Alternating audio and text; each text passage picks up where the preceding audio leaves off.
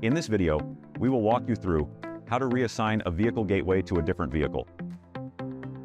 Each motive vehicle gateway has a unique serial number printed on the bottom of the device. Through their Motive Fleet dashboard, fleet admins can move a vehicle gateway from one vehicle to another. To reassign a vehicle gateway to a different vehicle, you will first need to unassign the vehicle gateway from the current vehicle.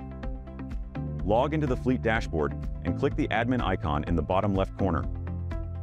Under the Organization module, select Vehicles from the drop-down menu. Then, select the Edit Vehicle option from the drop-down menu for the vehicle you wish to edit or assign a vehicle gateway to. Scroll down to the Vehicle Gateway section and click on Remove.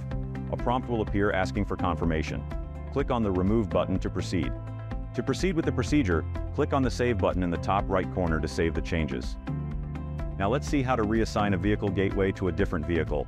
We will use the same procedure for a different vehicle from the list.